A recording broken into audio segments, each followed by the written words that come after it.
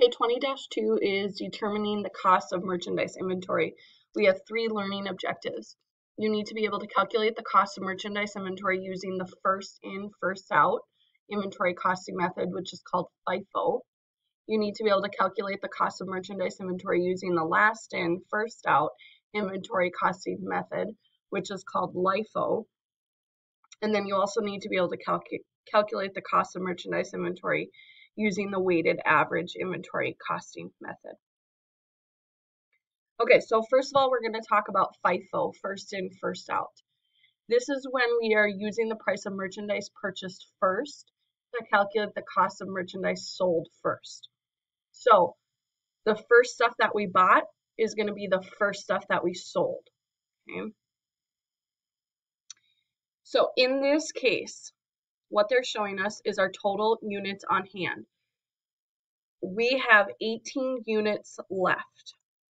So what we're going to look at is we are going to look at from those units the last ones, because remember, first in, first out means the first ones that we bought, which would be January, February, April, these are the first, are going to be the first ones that we sold.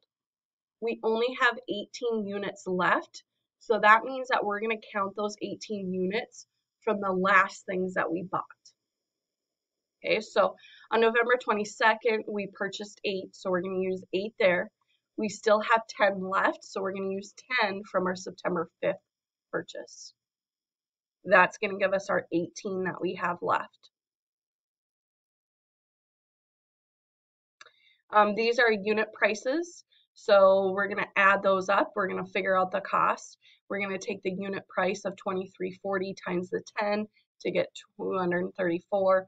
Same thing here, $23.50 times 8 to get $188, and this gives us $422. So this is our FIFO. This is what we have on hand. Now, really, the opposite of that really would be our LIFO. That means the last things that we bought are going to be the first things that we sell. So purchase last to calculate the cost of merchandise sold. So this we're going to flip it around. We have 18 units, but now we're going to sell the last things that we bought. So we're selling these. We're going to keep then our newest things. So when we figure out our 18, we're going to start from the top now. So we're going to use the 10 from our January 1st purchase. We're going to use our 6 from our February 16th purchase. And then we only need 2 more, and we're going to use that from our April 17th purchase. Again, we're going to find out the cost by taking the unit price times the units to get our LIFO cost, and then total them up to get our total LIFO cost.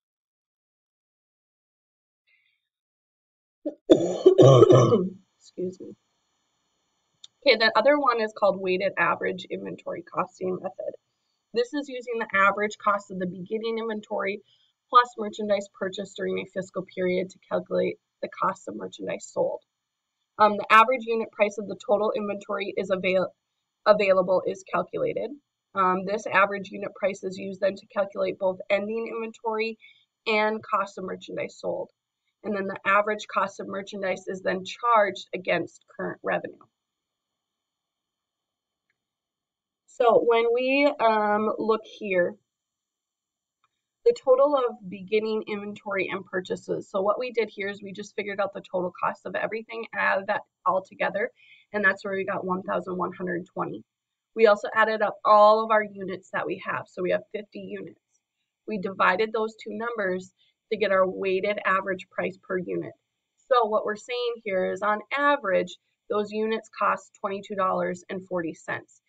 Even though when we look here, each time we purchased, they were different prices. Okay, this is just the average price. Remember at the units that our ending inventory was 18, so we're going to take 18 times what we figured out to be our weighted average, $22.40, and now our cost of our ending inventory is $403.20.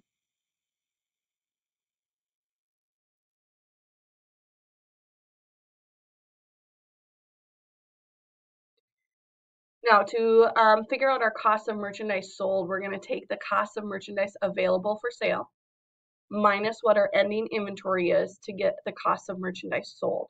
So in FIFO, we figured out our ending inventory was $422. So we take this cost of merchandise available minus 422 to get our cost of merchandise that we actually sold. This just puts it into a chart so we can see the difference between the FIFO, LIFO, and the weighted average. Our merchandise inventory is the same across the whole thing. Our net purchases are the same across the whole thing. Merchandise available for sale is the same across the whole thing. Here's where it's going to be different, where we figured out our ending inventory. Okay? And then also the cost of merchandise sold is going to be different as well. And then they put it into perspective for us. In a period of rising prices, it says relative cost of any inventory. FIFO is going to be the highest, LIFO is going to be the lowest, and weighted average is going to be intermediate. Relative cost of merchandise sold, FIFO would be the lowest, LIFO would be the highest, weighted average would be intermediate.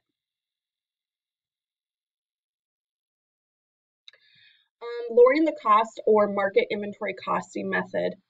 Market value is the price that must be paid to replace an asset. Lower of cost or market inventory costing method, which would be called LCM, using the lower of cost or market price to calculate the cost of ending merchandise inventory. So in this context, cost refers to the actual amount paid for the unit of inventory. So cost is what we paid for that item. Market refers to the amount that must be paid to replace the unit of the inventory.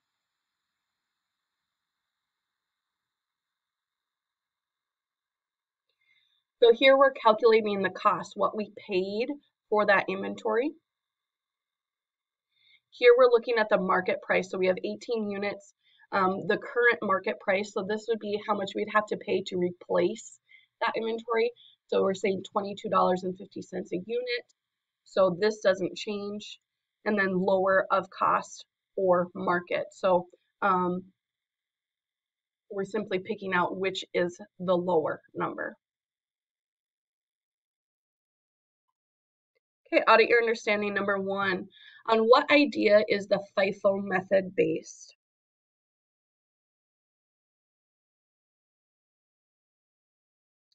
The price of merchandise purchased first should be charged against the current revenue.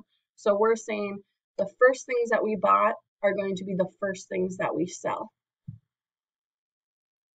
Number 2, when the LIFO method is used, at what price is each item in ending merchandise inventory recorded?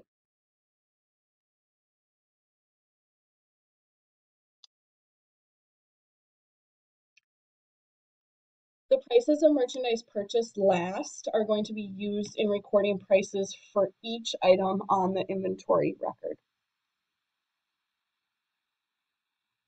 Number 3, in a period of rising prices, which inventory costing method gives the lowest cost of merchandise sold? That would be that chart that we looked at where it gave us LIFO, FIFO, and weighted average. That would be FIFO. And last question, why should a business select one inventory costing method and use that same method continuously for each fiscal period?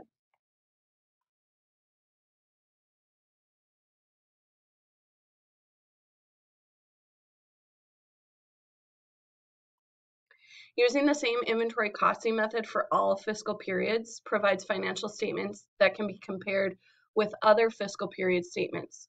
If a business changes inventory cost methods, part of the difference in gross profit and net income may be caused by the change in methods. It's really important so that we are able to compare. Remember the phrase comparing apples to apples or oranges to apples. If we change, we can't compare accurately. That was the end of 20-2. You can now open up the 20-2 work together video.